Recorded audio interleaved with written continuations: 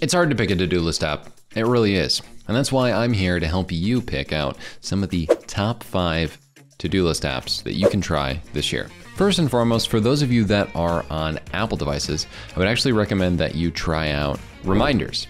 This may be of a surprise to you. However, the Reminders app has seen some massive improvements in the last few years. I remember when I used it very sparingly just with my iPhone. I find that it was actually pretty good, but we've seen that there are a lot of improvements in this application. For example, by simply pressing Command N, I can create a new reminder and say, take out the trash tomorrow at 5 p.m.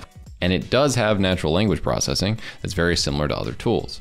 Now I also have the ability to put tags for things like housekeeping. And in a moment, by pressing Enter, you'll notice that this tag is attached to it. I have the time that it's supposed to be at, and it's scheduled immediately within here. And this is a pretty nice natural layout of the different ways that you can kind of look at all the different reminders that I've had. So as you can see, when I press show, it showed the previously completed. I used this app a lot back in the day. Man, I used to yell at myself to take my vitamins. Throwback. And inside of your inbox, you can quickly take any of these reminders that you have and move them into various lists.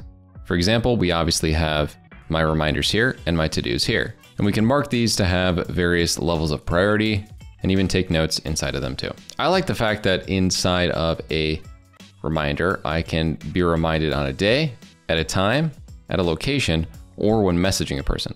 All of these things, when it comes to the iOS devices that you have, is gonna be a big level up in comparison to just using a to-do list app that doesn't have that capability. On your go or on the computer, the Reminders app is a great choice for you if you're looking for a great to-do list app if you are in the Apple ecosystem. Now, next is my personal favorite for people who are stuck in the Microsoft ecosystem. As somebody who used to work at a high trust certified, just like sort of a HIPAA adjacent thing, business, there is only so many different tools that you can use. And the majority of the time, you're going to be in the Microsoft ecosystem.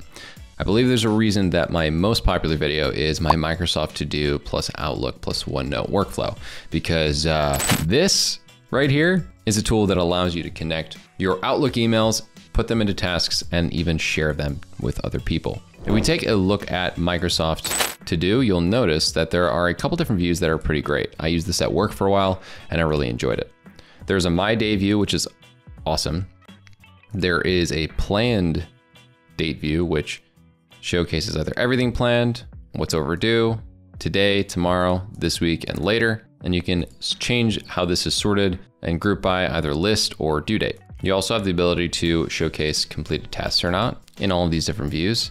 And what one of my favorite things is that you actually can separate these tasks into different lists, similar to what you can with other items. So for me, I, at my old job, just put all of the different tasks that I wanted into different recurring lists and then had them in this little subfolder right here, which are called groups. And these groups can essentially allow you to organize your tasks in so many different ways. They're great for taking a look at what tasks you have to recur on what day, and then planning out your weeks like that.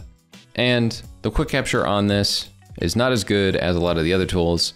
And I'd say the UI UX isn't the prettiest, but if you're stuck in this ecosystem, the functionality is very much there. And don't forget, you can share a list with your teammates who are also stuck in this system, so they work really well with other people. Next on the list is going to be Asana. Now, if you press Command K, this is the first functionality where it actually has like a command bar here.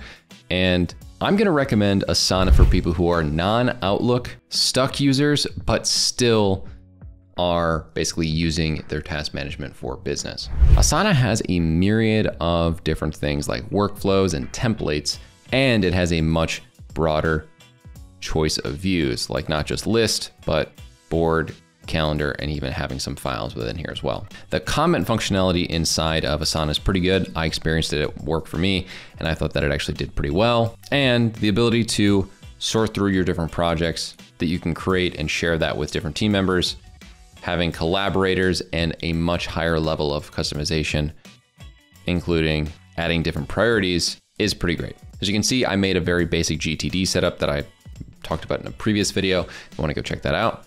But not only that, we also at higher level, plans have the ability to take a look at analytics and see tasks that are completed by different team members. And this is one of the main reasons that I recommend this for businesses that aren't just stuck with Outlook. It's because you have a lot of built-in reporting and portfolios to kind of take a look at the different aspects of Asana's business plans. I would recommend you check it out. You don't need the highest level of plans, and for free, this is still one of the better plans for having a small team, as you have basic integrations and you have unlimited tasks and projects on a pretty cheap plan. You get some more views like timeline and Gantt, as well as some automated workflows once you level up to 1099. But overall, I think this is a great product and I recommend that you check it out, and some of my old tutorials if you're interested. Now, for the most versatile app of all that I'm going to talk about in this video, it's going to be TickTick. TickTick is a great application. For me, I have messed around with it a little bit before. It was the first ever productivity app that I ever stumbled upon in my experience.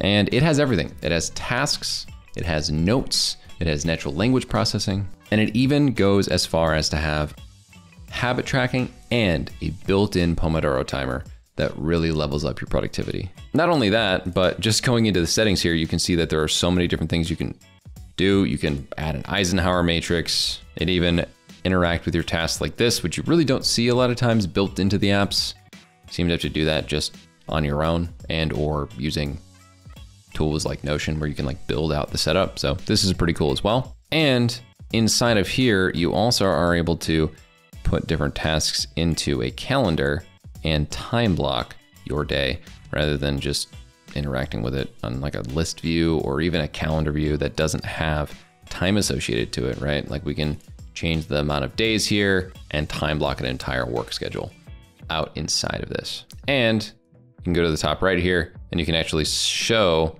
different calendars within here if you'd like. Now this is a premium option, but I will say that it's pretty cool that you're able to see my calendar within here, and you can put down your own tasks within this too in order to make it sort of a time blocking situation. But you don't really see this in many to-do list apps, so props to them for having this. And at the price. The price of the premium plan is ridiculously cheap. I haven't really talked about pricing for most of these because it hasn't mattered for the first few because those were free, and Asana we went through, but less than $3 a month for the premium plan on this. Let's not act like this isn't one of the cheaper apps you'll find out there.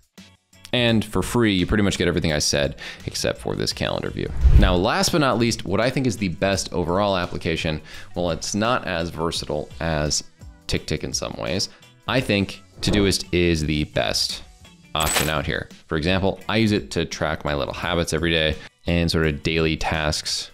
And I love all of this. I love the command bar where you can quickly create tasks, and check out this. We not only have personal tasks and projects, but we also have projects for different teams in workspaces that they added recently.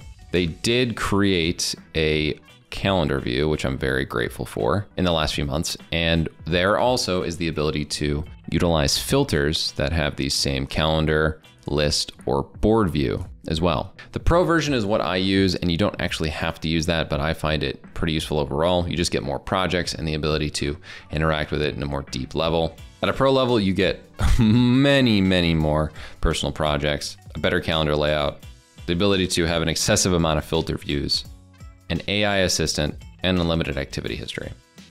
You're kind of stuck with about 1 week of activity history on the beginner plan, but I do still think this is a great option for many people. It's slightly more expensive than TickTick, and the business plan does exist too, where you can have a lot of different shared team workspaces and just a better setup for small teams to get tasks collaborated on. The description in here is pretty solid, and there is a commenting system that I think is fine. Also, there are a myriad of different extensions that you can have inside of Todoist, like the AI assistant and much more. And there is a solid Google Calendar integration that people do tend to enjoy as well. And I know I've recommended this tool to many people, and most of the time they end up sticking with it if they've never really heard of a to-do list app before, and some of them have even upgraded to the pro version. Like, I'd recommend this to pretty much anybody who's looking to just get basic organized. I'd say, hey, use Todoist with Google Calendar. You'll probably have a great time. Or Todoist with Morgan, which is probably the best option of those things, but that's another conversation for another day.